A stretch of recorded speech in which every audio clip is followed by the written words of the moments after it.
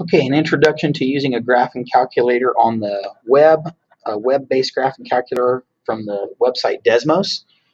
So what I'd like you to do first is type in desmos.com in your URL and go ahead and hit enter.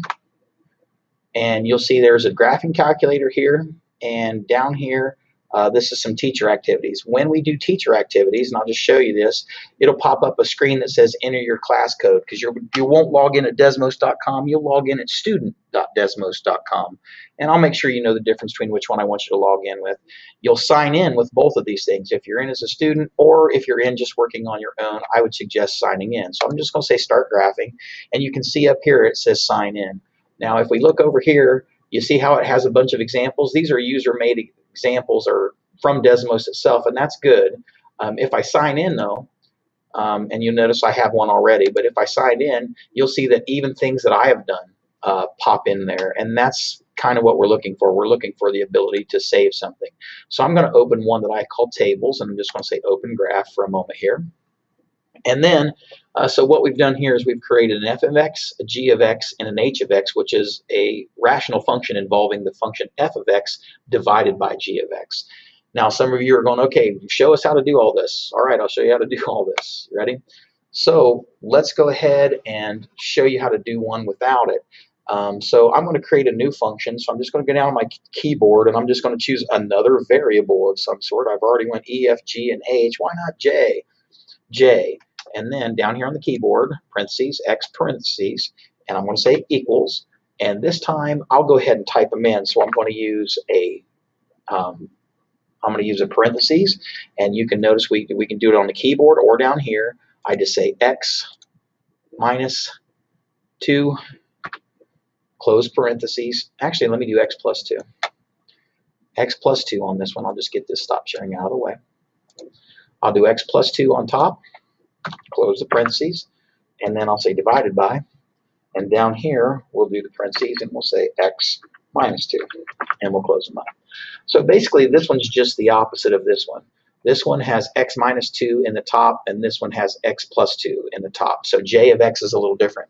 Now this screen is pretty much a mess. Things I can do to clear it up: I can get the keyboard up and down, and I can turn things on and off. So let's turn the original two functions off for a moment, and notice all we have left is we have the green one, which is X plus 2 divided by X minus 2, and we have the red one, which is F of X divided by G of X.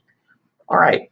So from here, one of the things you'll have to do in your homework is you'll have to make a table of some values. So I'm just going to turn another one of these off for a moment. I'll turn the red one off. And all we're left with is this one, X plus 2 divided by X minus 2. And so I'd like to make a table of this. If you'll click on the edit list part here, you'll notice that this shows up on all of them. This is duplicate, this is delete, and this one here is convert this to a table. So I'm just going to hit convert this to a table, and you'll see they've picked some default images here.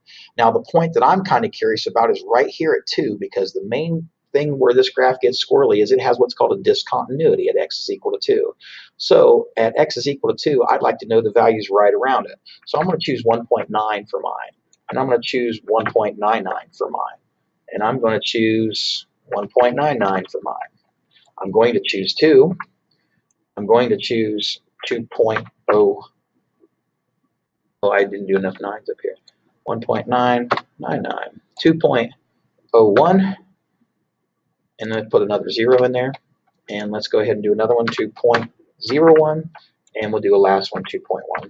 So this is very much like the exercises we have from 1.2 to take a look at. So it asks you, given a function like this, come up with a table. So I've come up with a table like this, and I'm not real big on writing this stuff out. I see what it is. I understand what the graph looks like. I can show you some other things with this. But what we'll probably do here is I'll figure out a way to turn this in like this. Maybe I'll just teach you how to do a screenshot or whatever else, and we'll go from there. But here we go. We've got a function. We've taken a look at what its graph looks like. And again, we can make sure these points are on or off. Okay, graph is on or off. There's the points. None of these show up because they're literally off of the graph right now. I can zoom out, see if any of them show up. There's one. See, there's the 39s one showing up. Obviously, if we had to go crazy, we could get some of the other ones, and you'll see them showing up. The graph just looks like a cross right now. All right, zoom back in over here. If you ever need to pull it around, just grab the screen and pull it around. All right, so there's a little introduction to coming up with tables and putting in functions on Desmos. Thank you.